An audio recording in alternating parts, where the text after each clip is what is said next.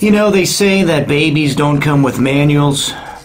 Sure is a shame that we don't have a book where we could raise a child in the way that they should go. But thankfully, conventional wisdom tells us that there are 4 parenting styles.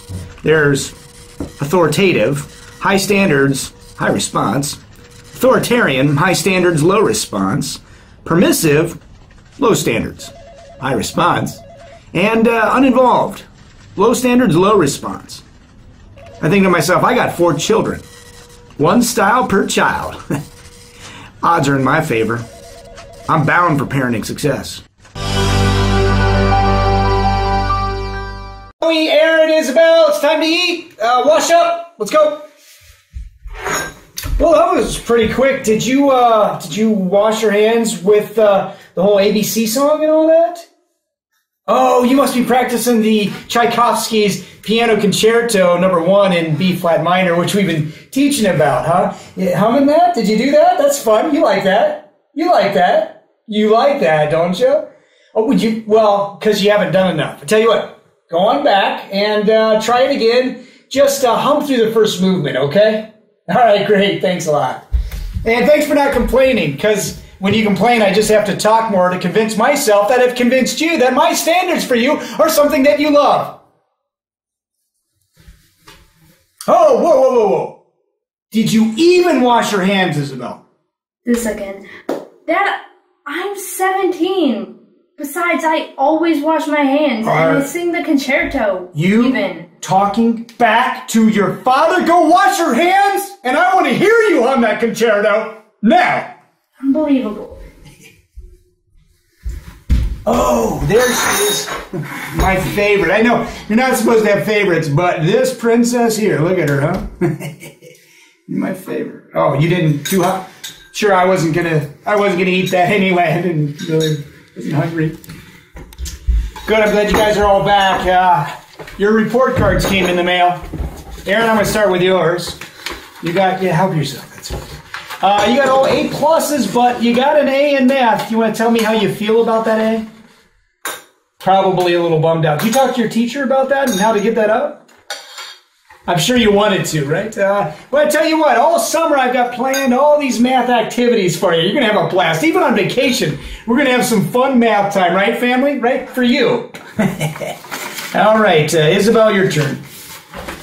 Your report card, oh, yeah, look at that. Sure, A pluses, but you have 1 A in calculus. What's wrong with you? I'm so disappointed. You know what? You're going to raise that A if it takes you all summer in your room, and I don't want you coming out until you're done. I want an A plus, or you're not my daughter. Okay.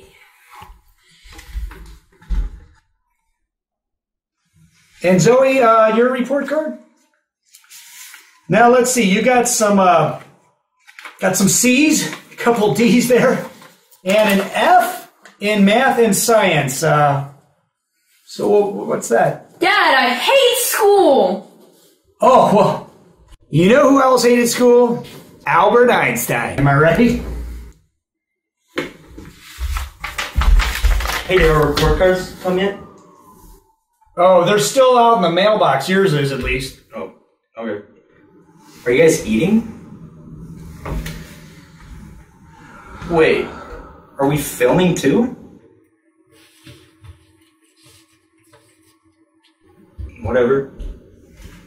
Dad, this is boring. I'm leaving, and you don't even ask me why. Ever! What I love about her, she's so spontaneous and full of life. Am I right? Oh, Dad, I think she's climbing up to church again. Oh, not again.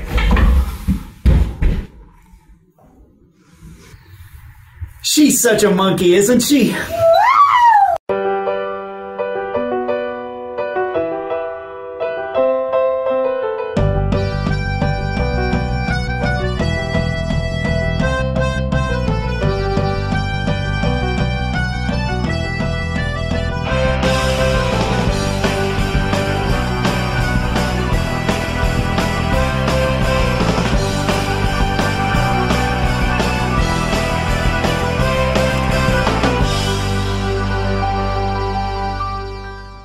Look, can I be honest with you?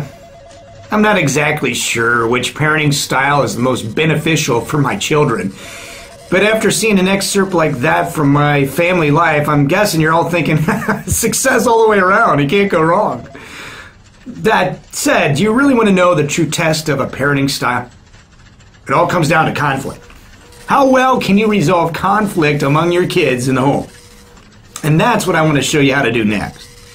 What I want to do is catch my kids at their worst, fighting at each other's throats. I mean, really being angry and hateful. But since I don't have a lot of time, I'm going to have to manufacture that scenario. So what I've done is I've gone ahead and written up a number of insults for my kids to put each other down. And when they're really angry, when they're really going at it, then I'm going to swoop in and I'm going to resolve that conflict for them. I thought it'd be a great idea to catch them in that and put it all online for everyone to see, right? Now that I think of it, yeah, I'm starting to question myself as a father and as a pastor of families. Okay, everyone, here's what we're going to do. I'm going to call you up by twos, so sibling and sibling, and then I want to hand you a half a sheet of paper on which you'll find an insult that I'm going to ask you to use to put everyone down. Okay? Now, to help us create this conflict, which is what we're going for, we're going to enlist your cousin to really egg you on, kind of fire you up, so that you guys are really extremely mad at each other. And then we're going to show the good people tuning in how to fix the conflict. All right? This is what we do to fix conflicts. Everybody on board? Ready to go? Okay. Okay, so Uncle Bill, can I call you Bill? That's a horrible idea. I'm talking just the worst.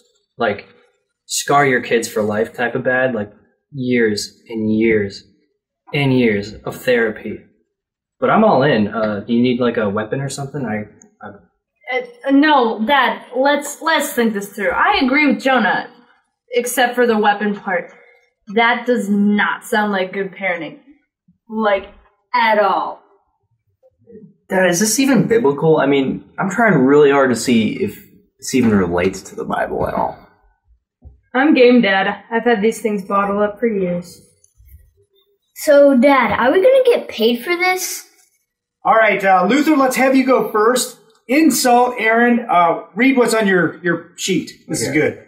Aaron, you are so oblivious, you can't even remember your own birthday.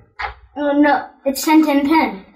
Oh, no, it's actually 10-12-10. But I don't understand why we're doing this, because he's pretty smart. You're ruining it. Just read. Stick to the script. Okay, Aaron, you insult Luther. Go ahead. What's up with your face, Luther? Why is there a dead caterpillar there on your lip? I actually think it looks pretty manly. No, guys, just read the script. Zoe, Isabel, you're up. Okay, your brothers completely blew that, so just Isabel, read the insult. Insult your sister. Come on. Okay. Zoe, you're terrible at basketball. Can you even dribble? Dad, have you even been to any of Zoe's games? She's actually pretty good at basketball. You're not getting the... Just read the insult. Insult your sister, please. You know what's worse than suffering in quarantine? Having to listen to Isabel's constant singing. Dad, I think Isabel's singing is actually pretty good. I enjoy it. You guys don't... No, we need a conflict. Just hold up. Here's a conflict. You want to see conflict? Hey, honey, just wanted to let you know we ran out of space on the hard drive, so I had to delete our only copy of our wedding video. But I did want to mention last night's meatloaf. It was really good. Not as good as my mom would make, but it was all right. Oh, and by the way, I ended up ordering a 70-inch TV now from Amazon. You okay with that? Is that the kind of conflict you wanted, Dad? Oh, I'm on the couch again.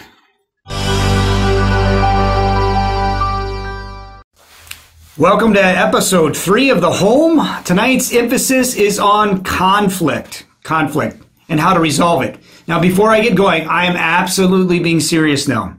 And the cue for you to know that I'm actually being serious, after poking some fun at parenting styles and how we try to address conflict and the idea of being the best parents we can, whenever you see the backdrop not being The Office, that's when you know that we're being serious. Of course, whenever I'm interviewing my kids too, that's when we're being absolutely serious. So I'm hoping that you enjoyed the episode so far. We took a look at, just to get our bearings, 4 different parenting styles that conventional wisdom has taught us. And there's some good things with that, even though I kind of poked fun at all of them. But I do want to start off with the emphasis. God has not left us alone in the dark about parenting. I kidded a little bit about how there's no manual, and that's what we say, that comes with a baby, but that's not true. The Bible, the Holy Scriptures, it's all sufficient for every matter of life, for every good work, which includes, of course, what's paramount, parenting. And you think about Proverbs 22, where the Lord says, yes, raise a child in the way they should go, and when they're old, they will not stray from it. What is that training? Well, Ephesians 6, right? Fathers, do not exasperate your children, but raise them up in the training and instruction of the Lord. God very much has a style of parenting He's looking to see in all parents. Or we think about Proverbs 22, right, which talks about the kind of application of parenting that God's looking for.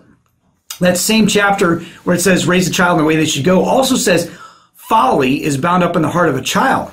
And the rod of discipline is a loving measure used against a child from a loving parent to help correct them, making sure that we use the measure of God, that rod of discipline, that'll drive that folly far from the heart.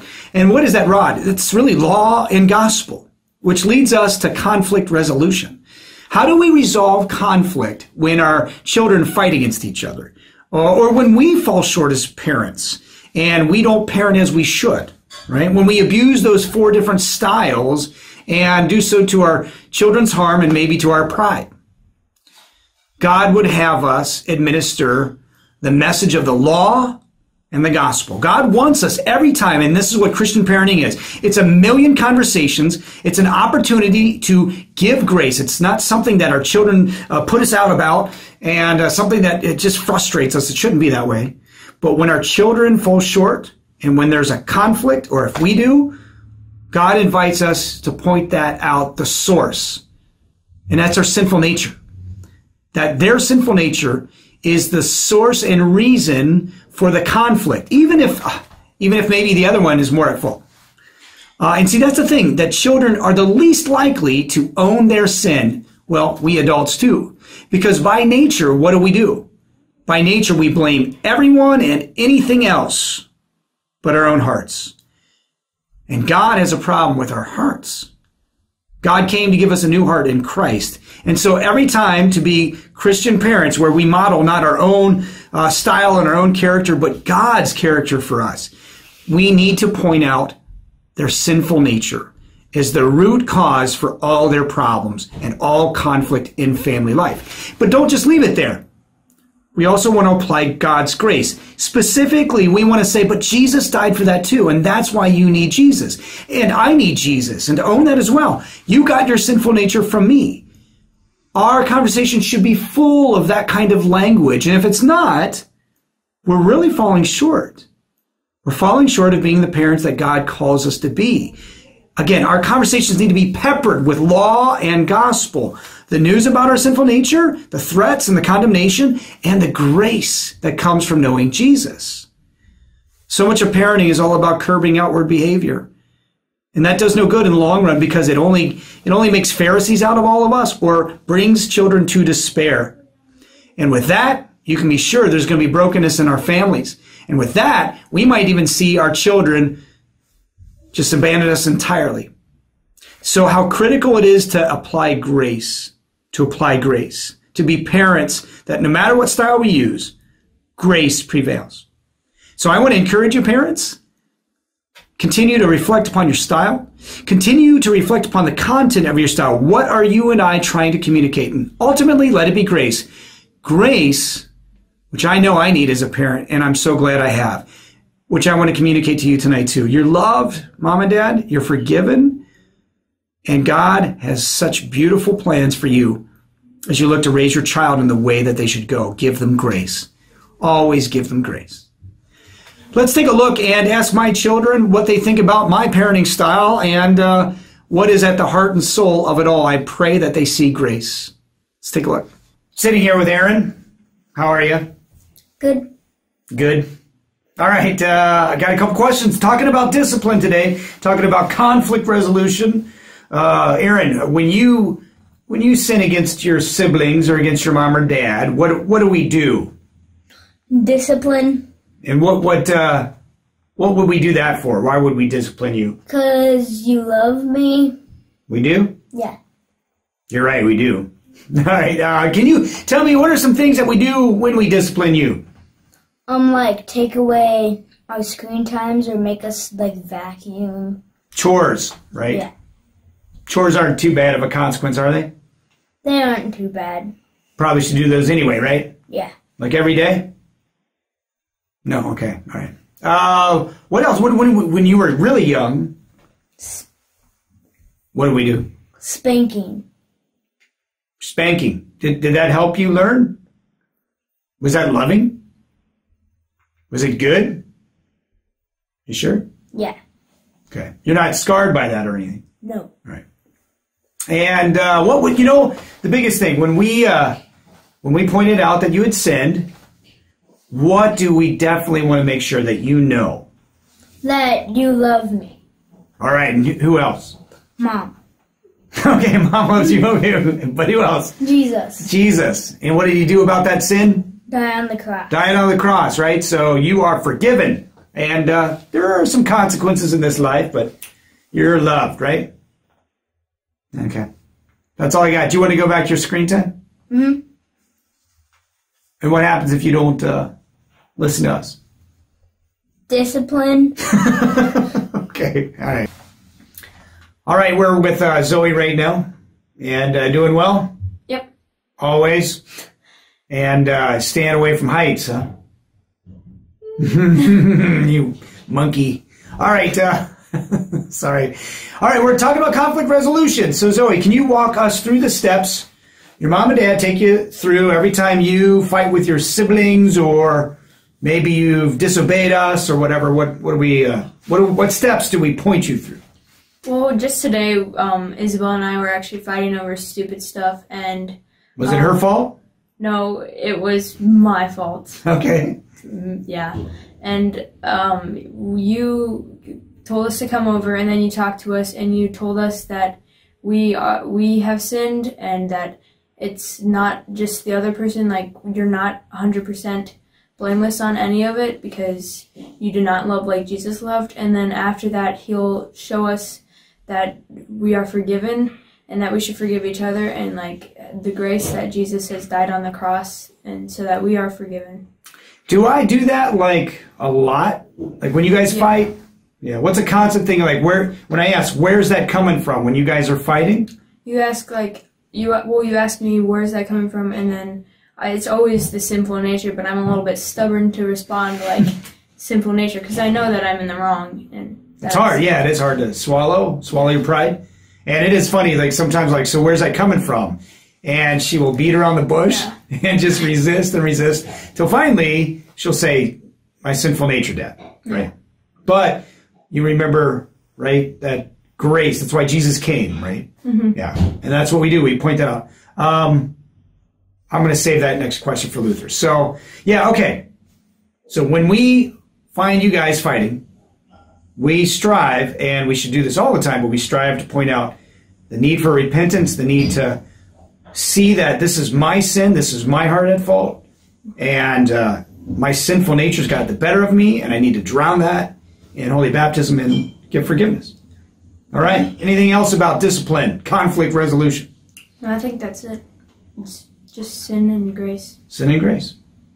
All right, here with Luther, and episode 3, we got 4 total episodes, so we're almost there. Yep. So he's been a good sport about this, all of them have. So my question for Luther today, talking about conflict resolution, is when your parents, when your mom and dad fall short, when we lose our temper, when we lash out at you guys, what do you find us striving to do as well? What's your impression? Well, almost all the time, that I can remember, you guys are always quick to apologize for, your wrongdoings. If you yelled at us or something, you're always quick to do that, and it's really refreshing, because... It's more your mom. Yeah. Because when do I mess up, right? Okay, no. I always have to make a joke. That's probably one annoying thing from my kids. I always have to make a joke. So you find us following the same pattern, striving to swallowing our pride, saying, you know what, I sinned, and I'm sorry, and I ask for your forgiveness. Yep. Yeah. Okay. Yeah, it's grace, right? Okay. I will answer that question. You're gonna do Cookie Monster. Cookies. I'm not good at Cookie Monster. No, you're obviously not. This is Isabel. She has her Cookie Monster shirt on. She wanted to do this interview with Cookie Monster, but I said no. That's good parenting. So, Isabel, I've been asking questions about conflict resolution, and generally, I'm going to ask you just straight up, because this video has also been about parenting styles, standards. What standard or standards have your parents set for you in life? Well, you guys don't set really hard standards that make us feel pressured, but I think the one standard is just, it's more important because you care. It's hey, hold on to your faith. That's the most important thing. So if anything we ask, the only thing we want for you. Well, that is the most important thing. All right, now, so you we have do ask other standards, things. Right, but they're not as important. And like I was saying before, you kind of set these standards in your head more than you've actually spelled them out for us. So you had mentioned standards we want you to get good grades. Yeah. Have your parents ever told you that we want you to get good grades? No, actually. I don't think we really ever did, but why do you sense that we want you to get good grades? Well, I always get good grades because it gives God glory, and I'm using my abilities to the best I can. So somewhere along the line, we instilled that in you, hey, do all that you have, all that you can, for the glory of God. Mm-hmm. Okay, and why would we do that? Because, God has done so much for us, and He blessed us. It's so cool. Yeah. Kind of a basic Sunday school question for you. Jesus. All right, I'm with Jonah. I have to say it's been enjoyable having him here for quarantine. And Evers has lifted the Safer at Home. So sadly, Jonah's going to be leaving in a couple days. We're going to try to get this last episode filmed with him in it, though, because that'll be fun for me at least. All right, hey, I got a question for Jonah. We were talking, obviously, parenting styles, and this is a cool thing because I can ask him about what his thoughts about the most important thing as far as parenting goes. What, you're 20 years old, right? Mm-hmm. So he's an adult now. He can give full perspective on his parents' parenting. And I didn't ask their permission, so how do you like that, Shane? That's my brother. All right. Tell me, Jonah, growing up, reflecting on how your mom and dad, awesome people, I might be biased, but how they raised you, what would you say is something that really stood out about your mom and dad parenting?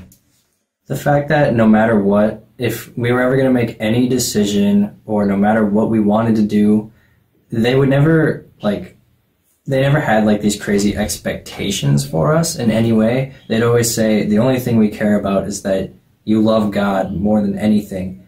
And we'll always be your parents. We will always be here. We'll always love you. That won't change.